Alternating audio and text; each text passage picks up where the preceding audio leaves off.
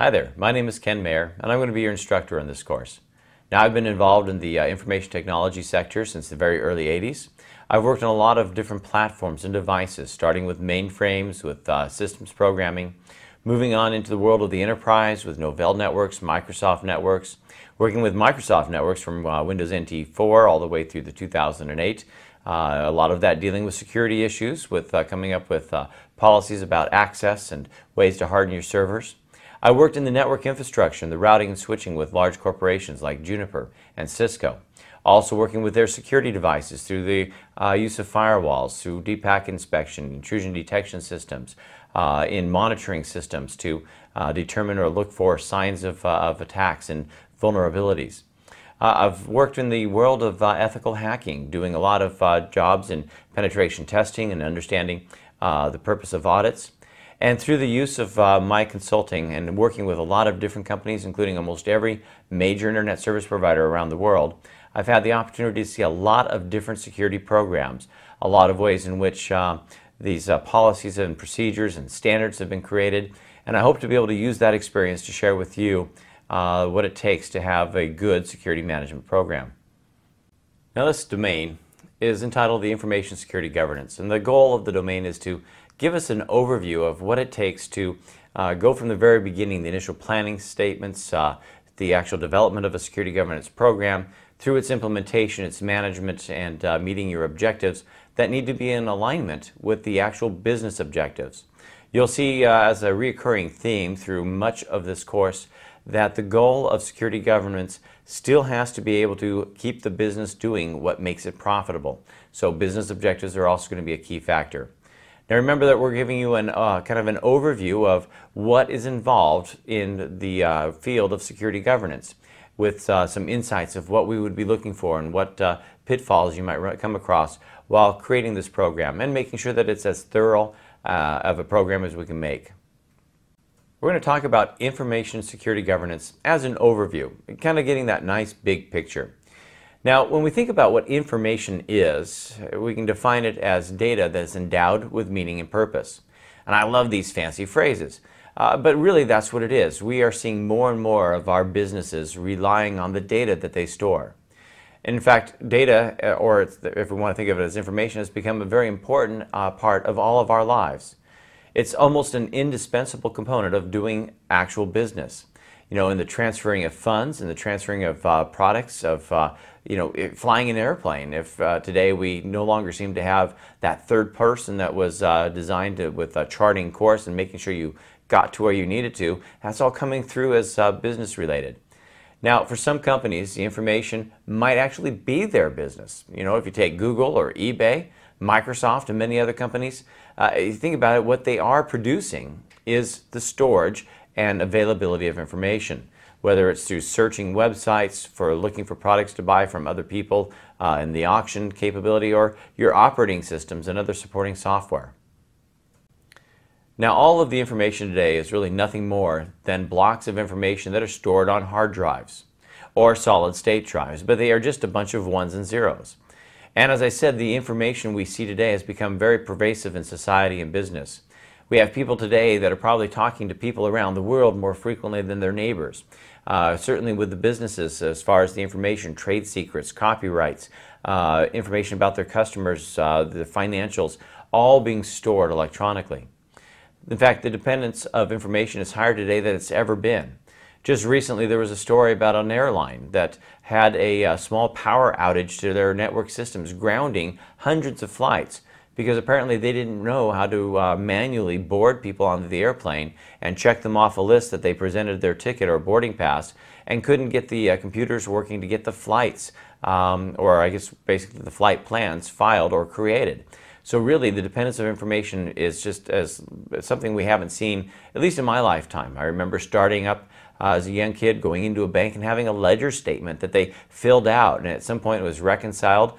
Knowing that if I made a deposit in one branch, then it might be until next week when that deposit is available for me at a different branch that they actually know about it.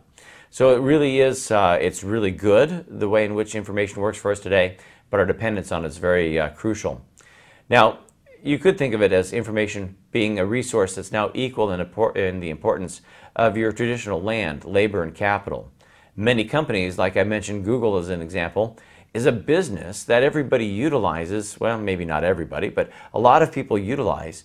But it really, outside of where the people who work at the company, has no brick and mortar type of front, no building or branch that you walk into. So really, that's kind of giving you an idea of how important information is in all of our lives, in all of our enterprises. Now, the Gartner Group has estimated that organizations are going to deal with more than 30 times the information than they do today, and that's going to be in the next decade. Now, if you consider the glaring vulnerabilities and the perpetual crisis mode activities, this might not be as reassuring as it sounds when you already think about how dependent we are on information and how vulnerable a lot of information can be and how we have to respond to any breaches of our security. You can imagine that it sounds very scary. I'm thinking of what would happen with GPS going down if somebody interrupted the communications. I mean, granted, that just affects me because I travel a lot. I'd have to go back to the old days of finding a map and figuring out where I was.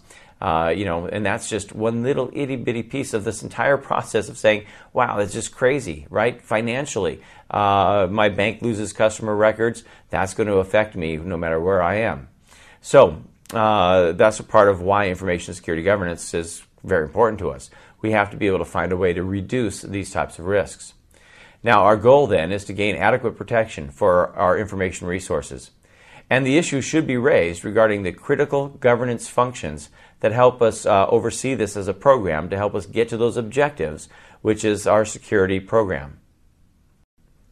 Now, until recently, the major focus in security has been trying to protect IT systems that store the information rather than the information itself. Now, I know that sounds kind of unusual, but right now, if you think about having a storage area network that's or a mainframe that's consisting of all of your database of information, we've been trying to protect that system, right? We try to protect that system in having redundancy in hard drives, redundancy in power supplies, backup power supplies, backup means of power grids, protecting that system, and of course the information that we have on it. But that information is, really kind of the resting point. We still have to worry about the protection of the communications path, of the integrity of the data as it's being entered in itself, if it's even correct information. We just kind of go on and on and on. But that just means that our focus at one point was really just on the storage. Now, information security is going to take a larger view than just even the content, the information or the knowledge that's based on it. Now we have to start looking at protecting the information in all of the states of it being processed. Again, that's from the gathering of the information, the entering of information, the transmission of information, as well as the storage.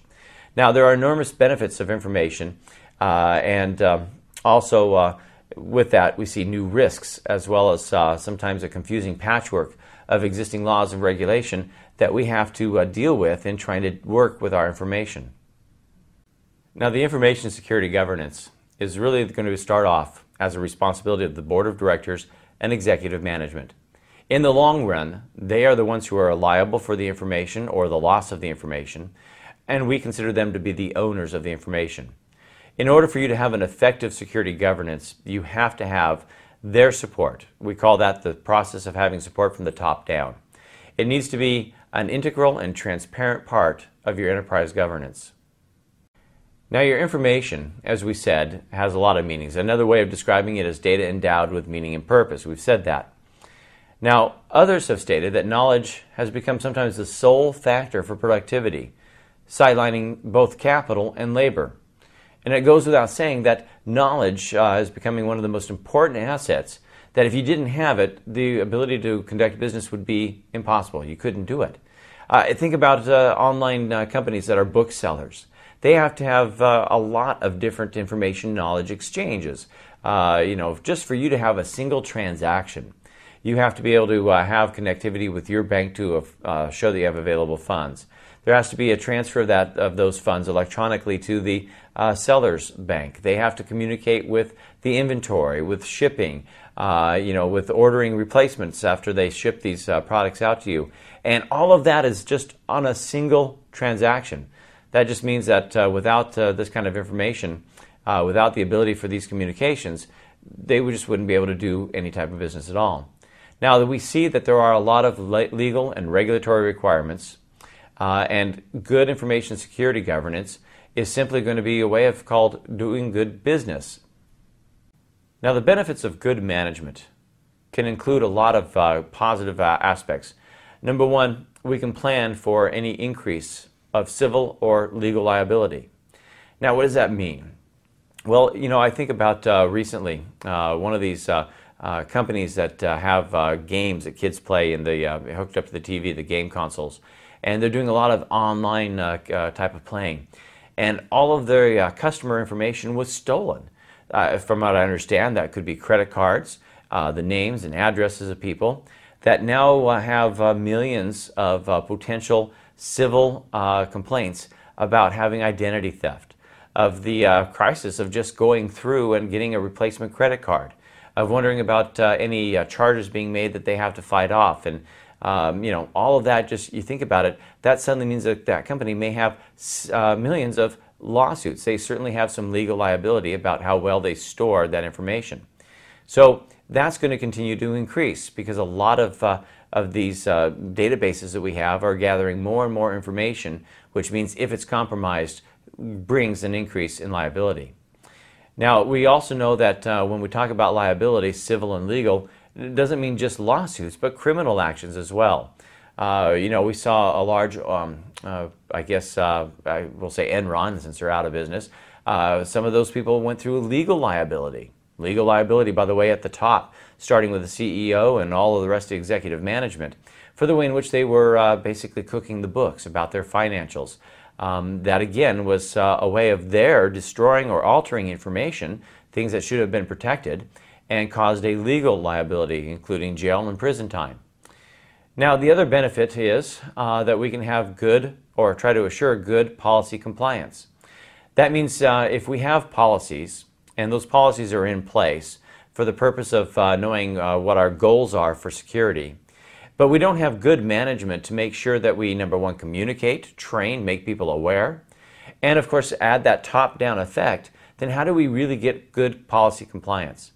As an example, if you have a policy that says that there's an acceptable use of how I'm going to use email, and I start using your email servers to send spam to people across the world, or maybe enter into inappropriate conversations, the use of it to share company or corporate secrets, but you don't have any actual enforcement of these policies, that nobody at the top can really say, if you violate it, you're going to be terminated. You may even be criminally prosecuted. Then how are you going to really assure that I'm going to be compliant with that policy if there's no enforcement action? Now, I realize I'm making this almost a negative connotation, but that's one aspect of policy compliance. The other is just making sure I know and understand how that policy applies to me. All of that is a part of having good management. That also means that we can reduce, hopefully with good policy or good governance, to reduce the uncertainty of business operations, to be able to optimize the allocations of our limited security resources. I realize that most of us don't have all the money in the world to buy every single type of security assurance control that we could put in there and try to protect everything and make it 100% secure. At some point, I don't want to spend a lot of money when there's not a lot of return. So, and I use as an example something way off the board with information. But recently I went down to an electronics store to buy a new headset for my computer. And it was a very cheap one. It was $4.99. And when I was at the checkout stand, they asked if I wanted to buy the extra insurance policy, replacement policy. In a way, it was kind of a control, trying to balance the risk.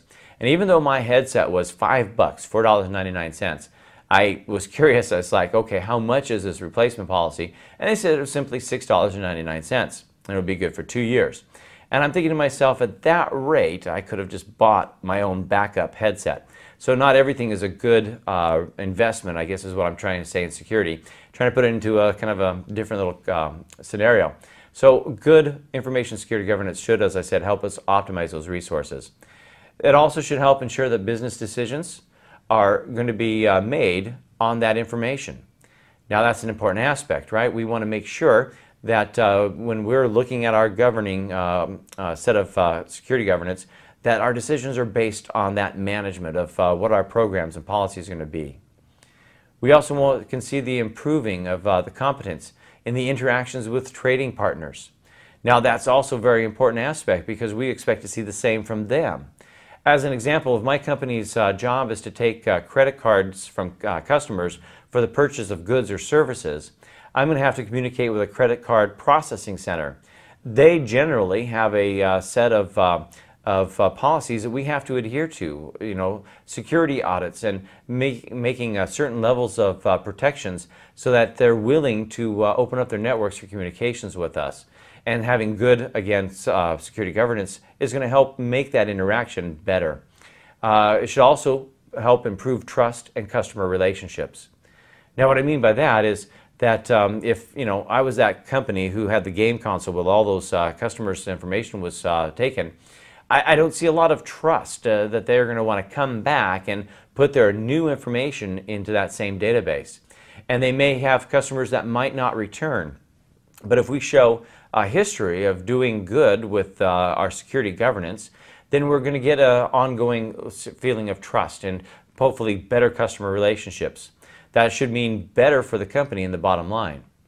And of course, that also is going to help us in safeguarding the company's reputation. Because again, our reputation is very important. Without a good reputation, you don't see a lot of repeat business or even new business.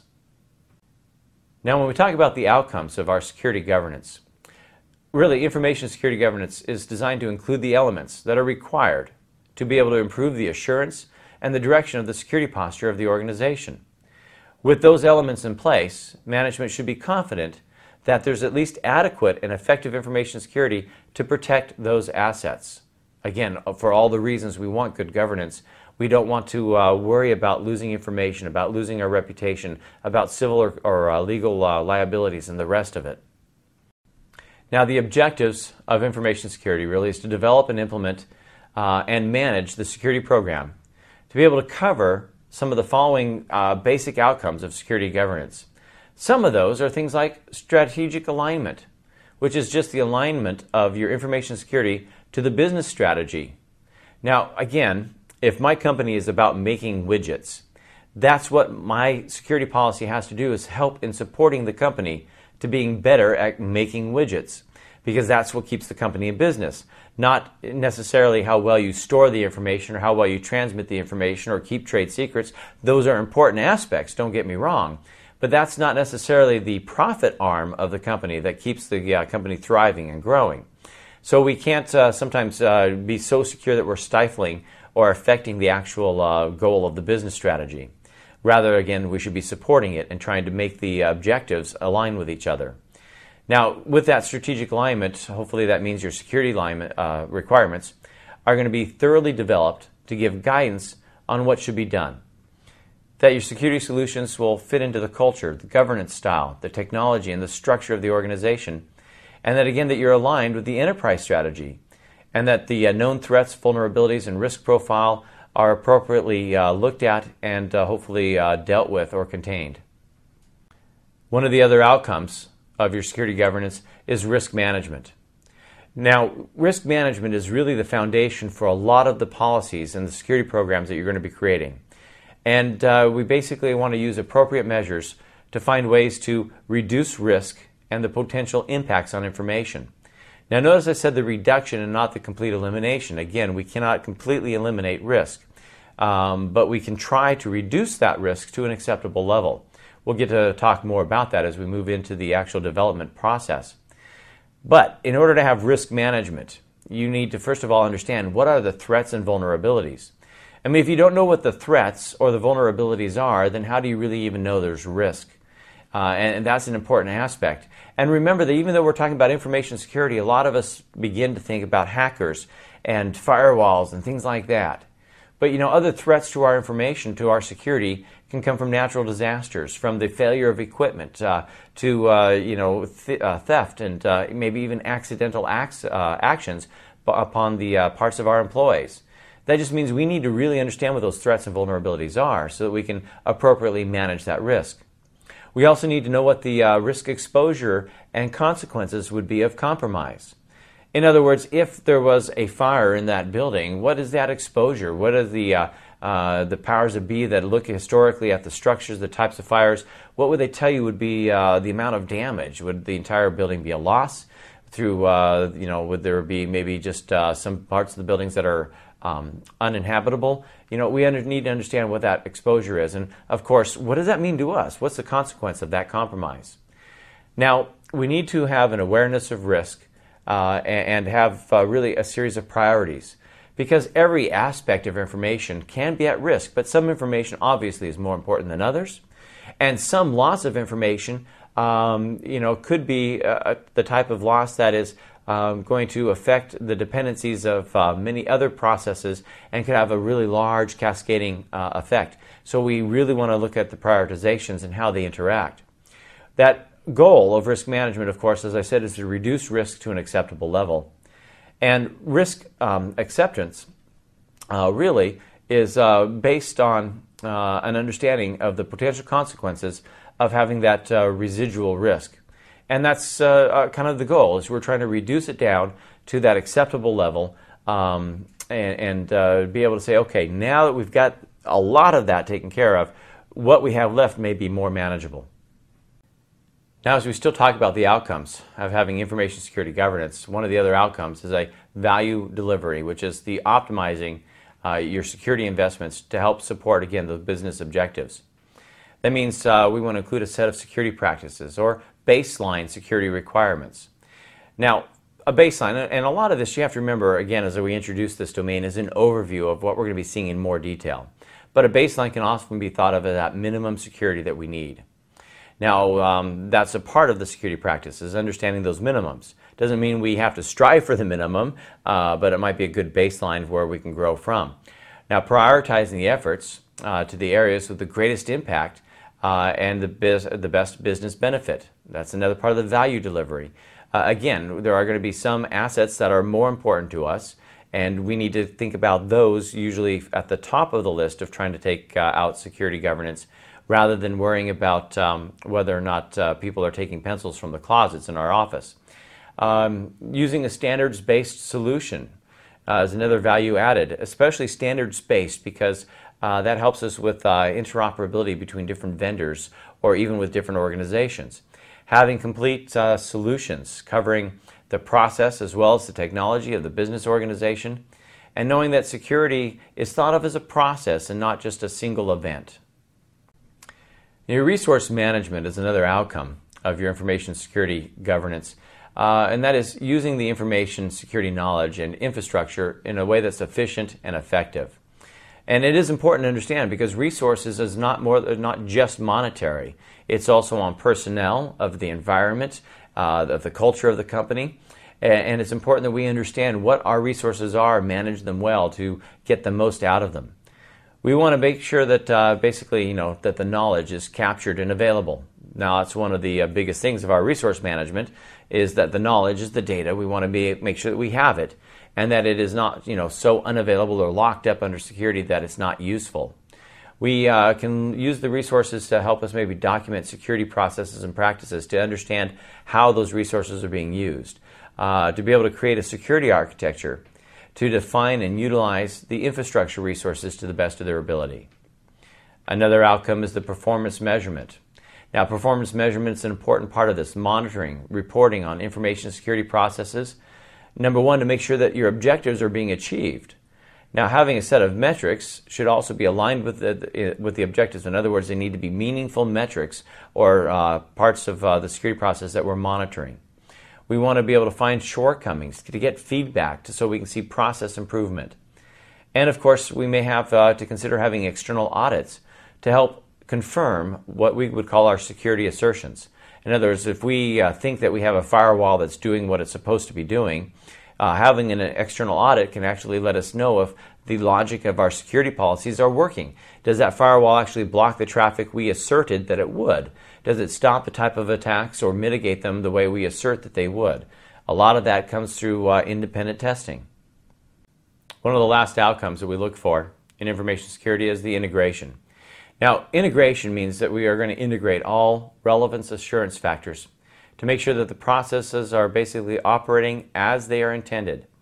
Now, what does that mean, integration? Well, that means that we need to look at all of the organizational assurance functions. When you think about a business as a whole, it's not just information technology. I mean, sure, that's our kind of our focus with information security.